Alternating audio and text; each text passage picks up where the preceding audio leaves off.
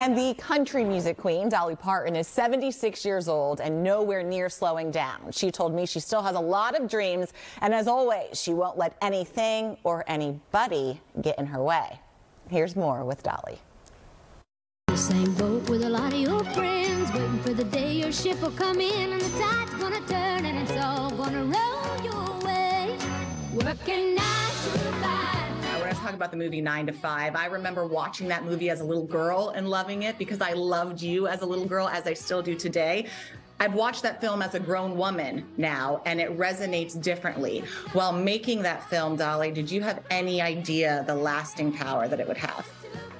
No, how can you ever know a thing like that? At the time, Jane Fonda had the idea to address that whole issue of equal pay for equal work and women's rights and all that.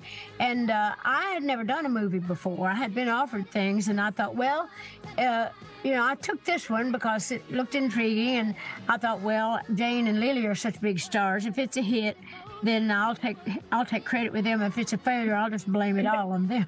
Want to move ahead, but the boss won't seem to let me. It was just a special time. My very first movie, Like a First Love. No matter what I ever did after that, there'll never be another 9 to 5.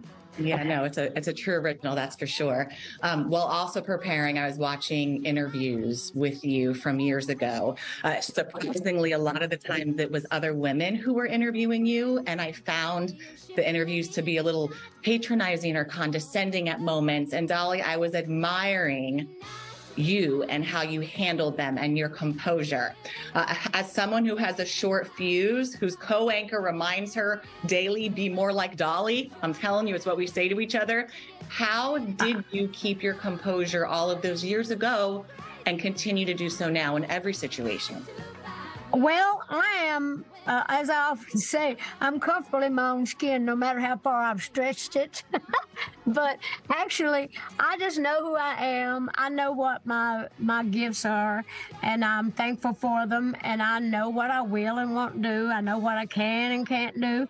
And so I'm just content with who I am. So if someone wants to tear that down somehow or to make a mockery of that, I let them know that I'm more aware of that than they are.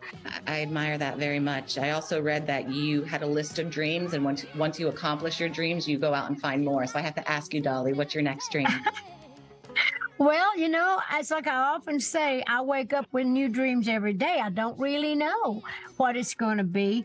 I want to have a great cosmetic line. I want to have a line of wigs. I want to write more songs, do more movies, produce more things, maybe even have my own network where I can produce and bring on other shows. So I just have all these great opportunities, and I wish we had that clone that Dolly the sheep that they had years ago. The first clone was named Dolly. I wish we had a few of them now. I could kind of send them out here and there and do this and that.